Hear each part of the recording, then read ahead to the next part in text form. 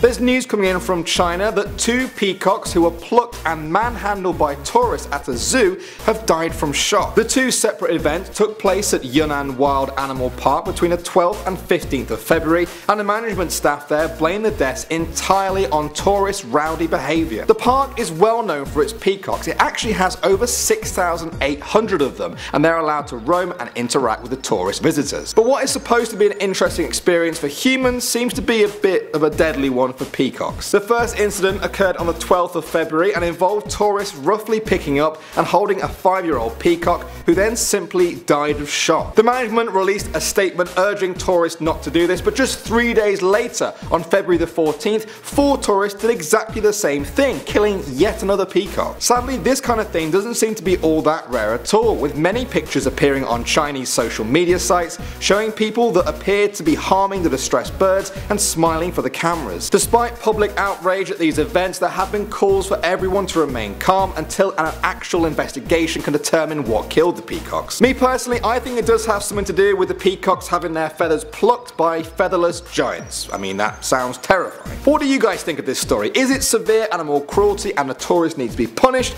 or are people just making a massive deal out of nothing? Either way, let me know in the comments below, guys, because that's all we got time for in this episode of I.O. Be sure to subscribe if you haven't already, and if you want to watch more right now, there's 2 videos floating over there, so give them a click.